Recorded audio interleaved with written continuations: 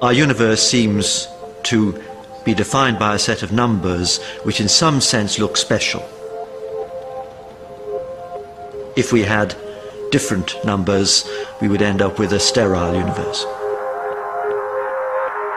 People react to this seeming coincidence in a number of ways.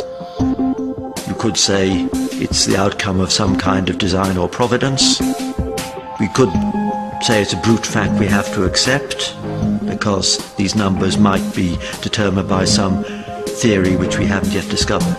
For a while it was possible to believe that the laws of nature were not so precisely set as to require the hand of a creator. But then a completely new fundamental property of the universe was discovered. An anti-gravity force present in space itself. It is called the cosmological constant, and when cosmologists calculated its effect on the evolution of the universe, they realized it had to be very finely tuned indeed. The fine-tunings, how fine-tuned are they? Most of them are 1% sort of things. In other words, if a thing is 1% different, everything gets bad. And a physicist could say, maybe those are just luck. On the other hand, this cosmological constant is tuned to 1 part and 10 to the 120, 120 decimal places. Nobody thinks that's accidental. That is not a reasonable idea, that something is tuned to 120 decimal places just by accident. That's the most extreme example of fine-tuning. No force in the history of cosmology has ever been discovered to be that finely tuned.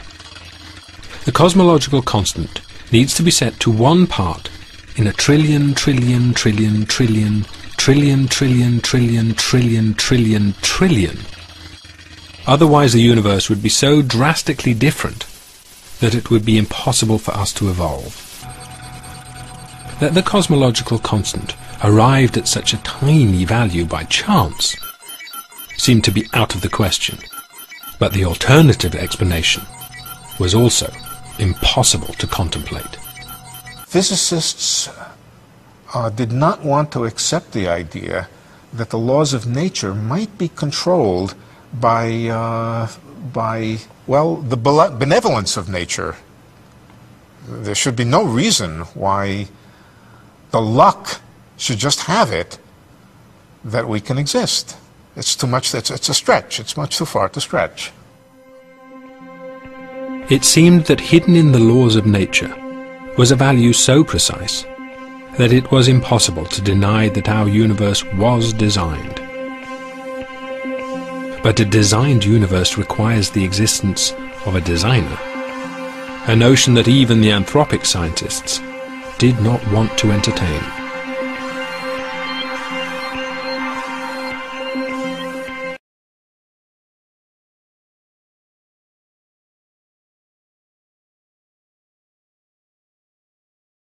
It seemed that hidden in the laws of nature was a value so precise that it was impossible to deny that our universe was designed.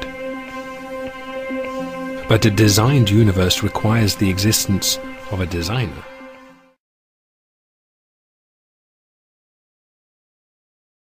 The scientists were between a rock and a hard place.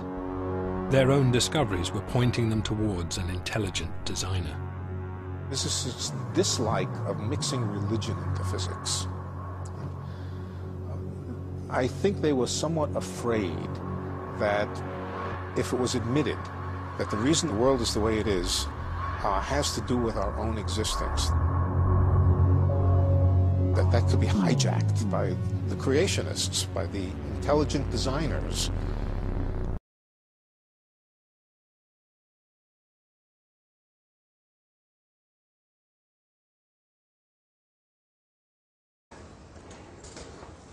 There are physicists who will tell you that if you take about half a dozen physical constants, these are constants that physicists have no explanation for, they just accept that these numbers have the values that they do, and they then do theoretical calculations using their models to say if any one of these half dozen constants was ever so slightly varied, then the universe as we know it would not be possible. For example, if the gravitational constant was a little bit different, there would be no stars, there would be no galaxies, the entire universe would just be a uniform splurge of hydrogen, for example.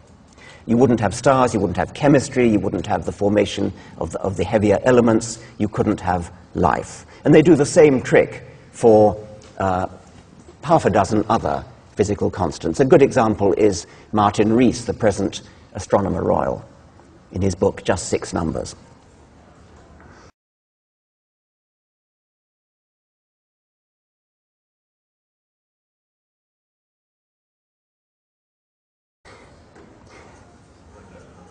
If the universe, if the constants of the universe are indeed fine-tuned, how do we explain it? How do we explain the appearance that the universe is tuned to bring us into existence?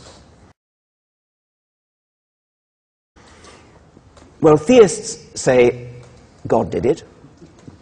God twiddled the knobs and tuned the physical constants to have exactly the right values. That, of course, is no explanation at all, because it leaves unexplained the tuner. It's just pushing the problem back one step. So we can instantly discount explanation number one.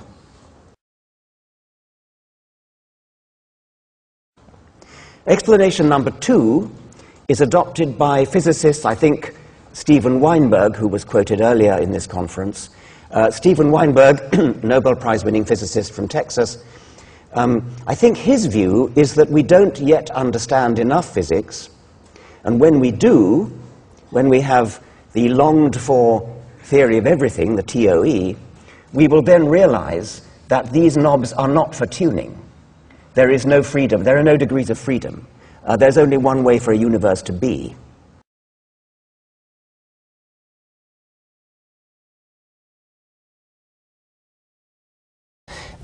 Having accepted the word of physicists that there is an element of fine-tuning, and I've tried to lay out three possible explanations. One would be God, which, as I've said, isn't an explanation at all. One would be the multiverse, and then anthropically, with hindsight, saying we have to be sitting in one of the universes that could give us. But the third one, which I've attributed to you, possibly wrongly, would be what I call the macho physicists, who say, well, it's just that we don't understand why these things are the way they are. One day we will, when we have a theory of everything, it will be understood. But it sounds from our conversation as though that I misrepresented you there.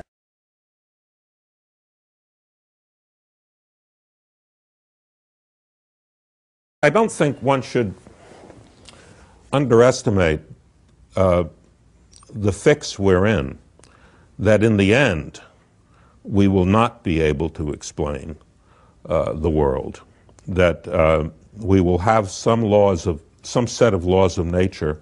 We will not be able to derive them on the grounds simply of mathematical consistency, because we can already think of mathematically consistent laws that don't describe the world as we know it. And we will always be left with a question, why are the laws of nature what they are rather than some other laws? And I don't see any way out of that.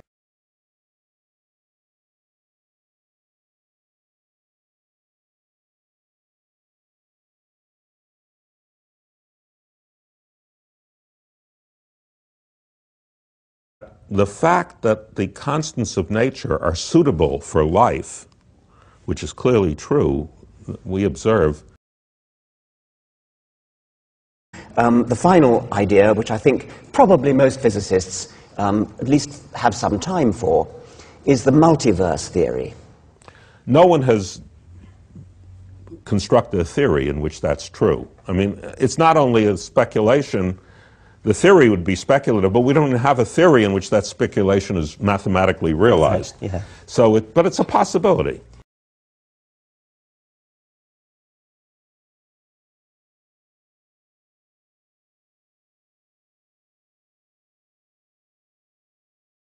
And the fact that the cancellation is so precise means that the number of universes in the multiverse you need to postulate in order to anthropically be comfortable with. It is very, very large. And it must be at least 10 to the 56, or in fact, exactly, yeah. If you think you have some idea about fluctuations at even shorter distances, I think you would say at least 10 to the 120. In fact, that's